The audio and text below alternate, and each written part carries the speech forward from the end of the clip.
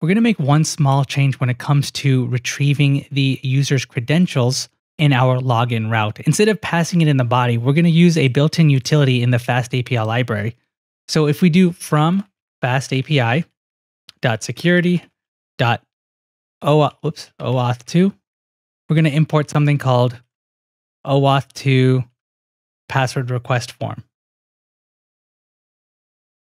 And so what we can actually do is, instead of just doing the usual here with the user credentials, we're actually going to delete that. And I'm going to provide a dependency. Well, actually, I need the user's credentials because we have to store it someplace. But here we say this equals OAuth2 passwordRequestForm equals depend. So we're setting up a dependency kind of like we do with the database. And so this is going to require us to retrieve the credentials, and then FastAPI is automatically going to store it inside this variable called user credentials.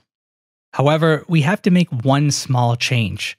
So the username, when you retrieve the user's attempted credentials from here, what it's going to do is it's going to store it in a field not called email, but it's going to store it in a field called username. So when we compare the models.user.email when we're querying the database, we can't compare it to user_credentials.email because there's no field called .email, right? It's going to only return two things. It's going to return, it's going to return something. It's going to return our username, which equals whatever, and then it's going to return our password, which equals whatever. And so we don't have access to email. We have to use user_credentials.username because, well, this is actually a bad example because you have to think of it as like a dictionary, right? It's coming in like this, and then there's going to be a user field. You're going to have username. Oh, why is that capitalized? Username, which equals blah. You're going to have username, which equals, blah. And then you're going to have password, which equals blah, right? And so we'll just tag user credentials dot, and then we'll grab the username, which in our case will happen to be the email. The OAuth2 password request form doesn't really care what the username is. It could be a username. It can be a email. It can be an ID. It doesn't really matter. It doesn't really care. It's just whatever the user actually sends. It's just going to store it in a field called username. So those are all of the changes that we have to make from our backend side.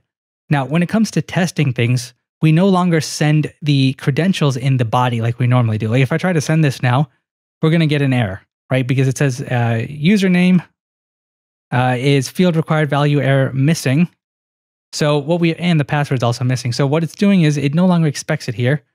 Instead, it expects it inside form data. So here I'm going to say username, and this is going to be my email in this case.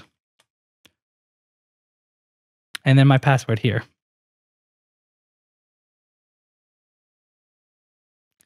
And so let's try this now. And now it successfully works. So those were the couple of changes that we have to make. But you'll see that it makes life a little bit easier by setting up that dependency and using the built-in functionality of FastAPI.